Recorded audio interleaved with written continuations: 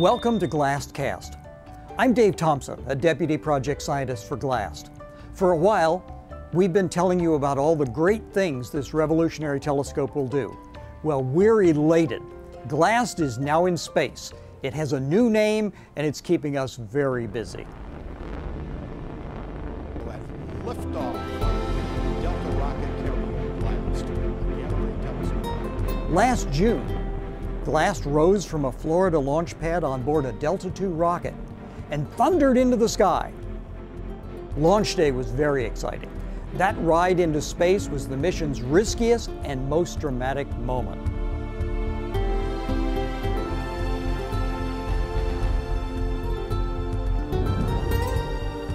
For 2 weeks following launch, controllers carefully checked out the spacecraft's various systems.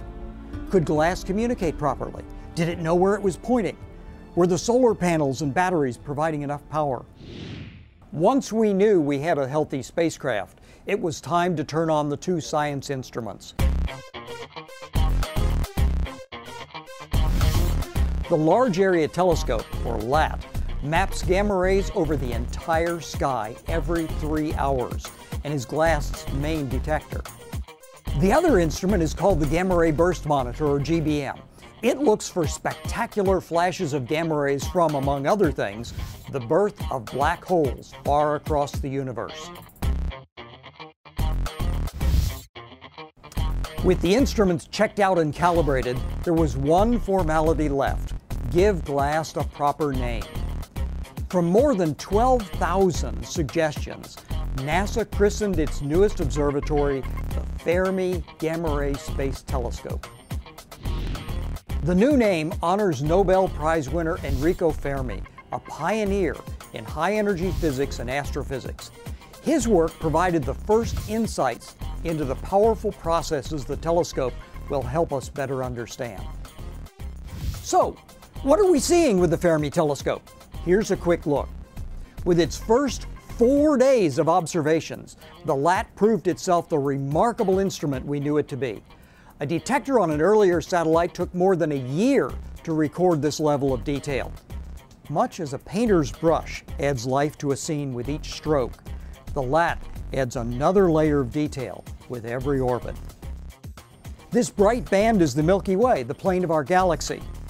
These gamma rays arise when high-velocity particles called cosmic rays collide with gas atoms in the galaxy's disk. A small fraction of these gamma rays may come from the mutual annihilation of exotic particles. Scientists have proposed such undiscovered particles as a possible explanation for mysterious dark matter. With our gamma ray vision, some sources glow especially brightly.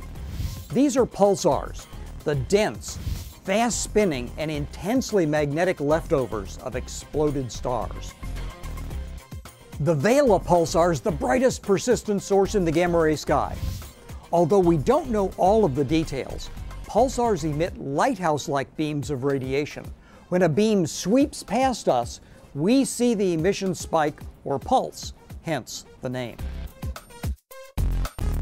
This animation of LAT images shows the on-again, off-again nature of the Vela Pulsar. Its gamma rays actually cycle about 20 times faster than shown here. Most of the 1800 pulsars we know about were first identified by their radio emissions, but not this one, named Geminga. It was confirmed as a pulsar by X and gamma ray satellites. We suspect that there are many other radio-quiet pulsars like it. Their radio beams don't intercept the Earth, but their gamma ray pulses do. In fact, Fermi has already found one. It lurks in this expanding shell of gas, shown here at radio wavelengths, formed when a star exploded about 10,000 years ago. The shell is a supernova remnant called CTA-1.